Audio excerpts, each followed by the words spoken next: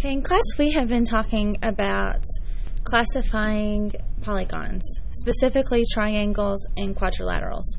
So we're going to take a look at this graphic, and it's our job to label each one of these shapes that are identified by a letter. For example, here is letter A, and it is this large four-sided figure on the outside. Now, none of the sides of figure A have parallel lines. None of the sides are equal. So this is simply just a quadrilateral.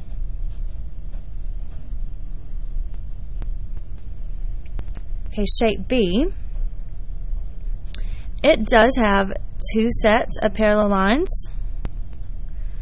Those lines are not equal in length, so we will call this a parallelogram because it has two sets of parallel lines.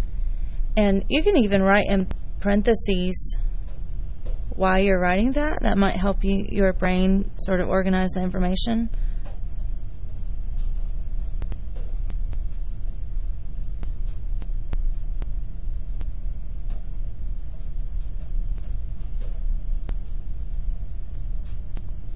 It's a parallelogram because it has two sets of parallel lines.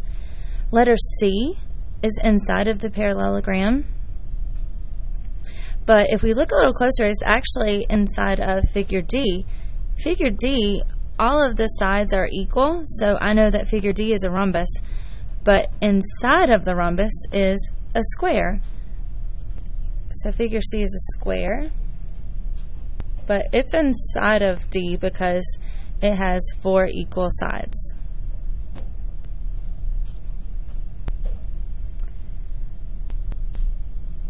And now we're going to talk about figure D. It has four equal sides. It doesn't have four right angles, so we can't classify it as a rectangle. So this will be called a rhombus because it has four equal sides. Okay, figure E is inside of figure F. So let's think about why it would be inside of figure F. First of all, I need to identify what figure F is. It is a parallelogram. The opposite sides are equal in length, and it has four right angles. So I know that figure F is a rectangle. I'm going to go ahead and write that one in while I'm talking about it. I know it's a rectangle because it has four right angles. So figure E is inside of figure F because it also has two sets of parallel lines. The opposite sides are equal, and it has four right angles. So it is a special rectangle because all of the sides are equal in length.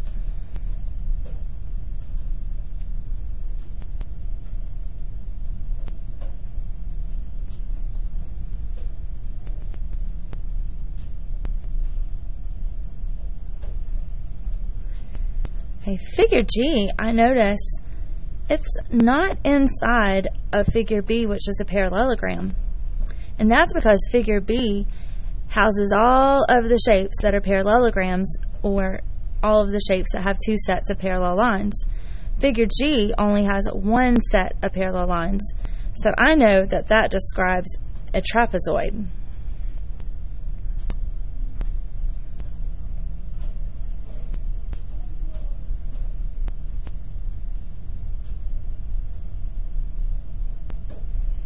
And finally, we have figure H over here. I notice that all of the shapes housed within figure A all have four sides. But figure H over here only has three sides. And I know that three-sided figures are called triangles.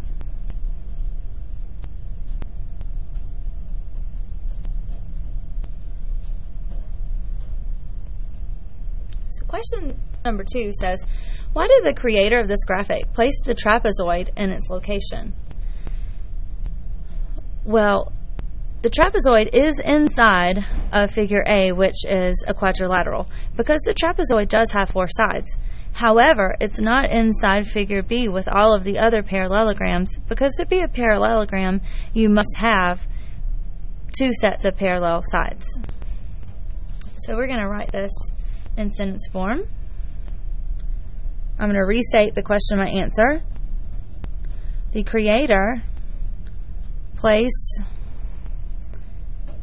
this graphic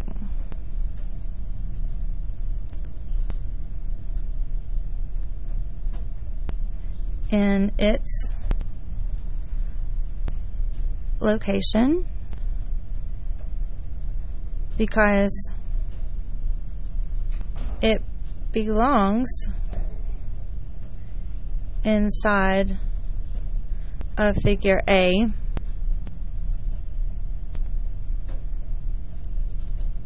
with all of the 4-sided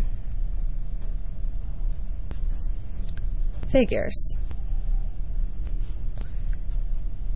However, it does not belong inside figure B with all of the parallelograms.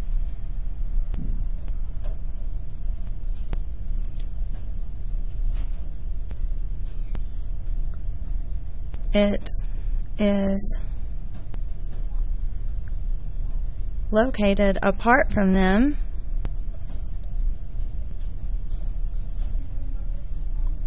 because it has only one set of parallel lines. Okay, question 3 asks, what are characteristics shared by a rhombus and a rectangle?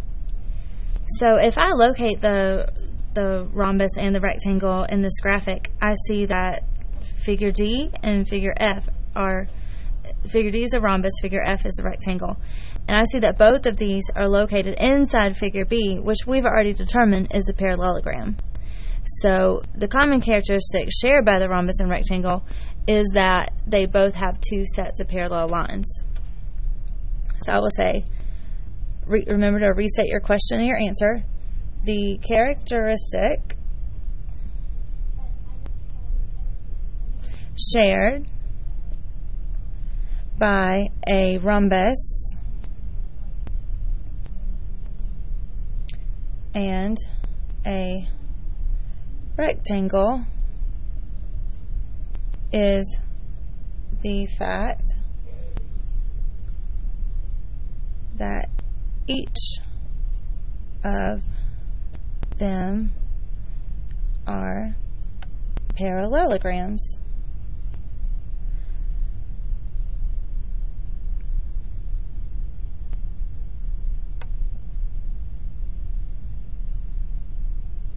Meaning they both have 2 sets of parallel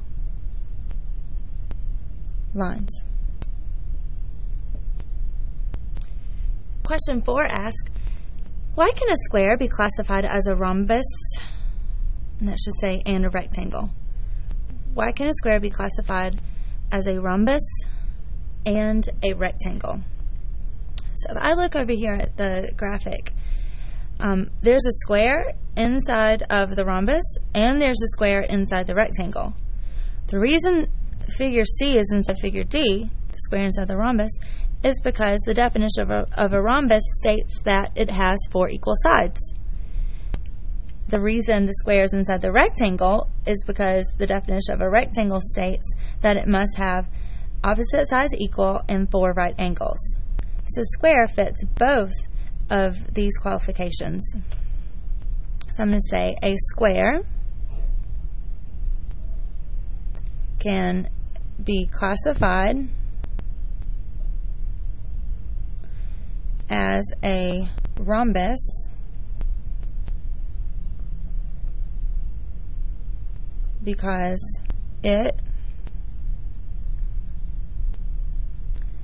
has 4 equal sides. It can also be classified as a rectangle because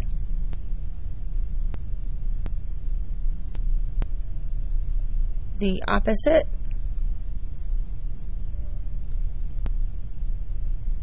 sides are equal and it has 4 right angles. Question 5 asks, which shape can be given the most names and what are those names?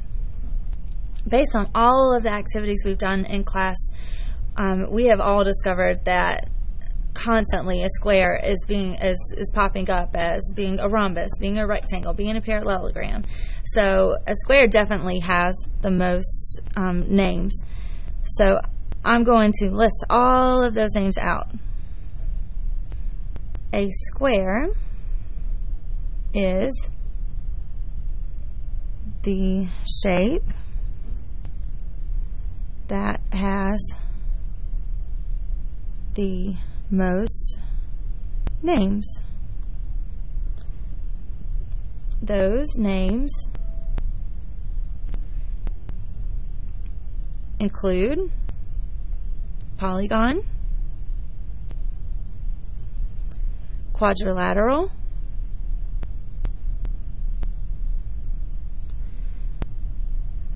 parallelogram, rectangle, rhombus, and of course, square.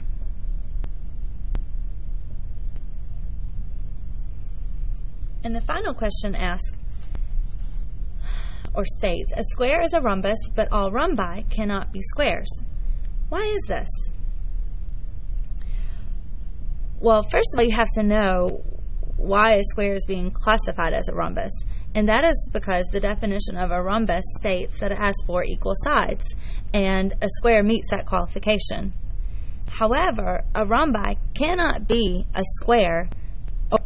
It can be a square, but it doesn't have to be all the time, because the definition of a square states that it is a rectangle, which means it has 4 right angles.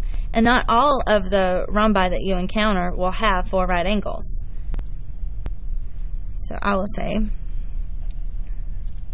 a square is an example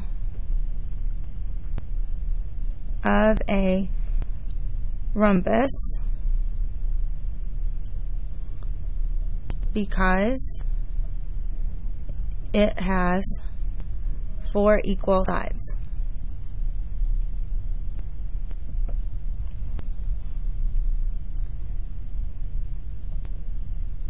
However,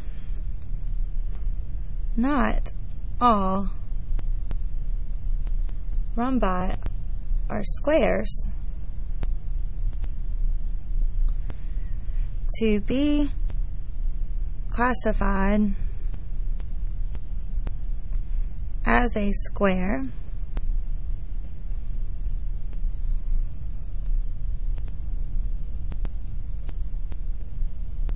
the shape must have 4 right angles.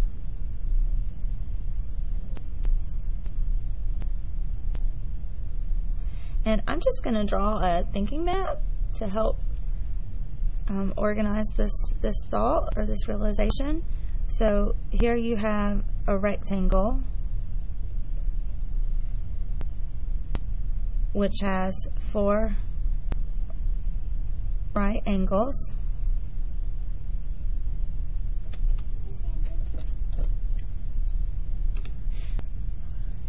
And here you have a rhombus, which has to have all equal sides.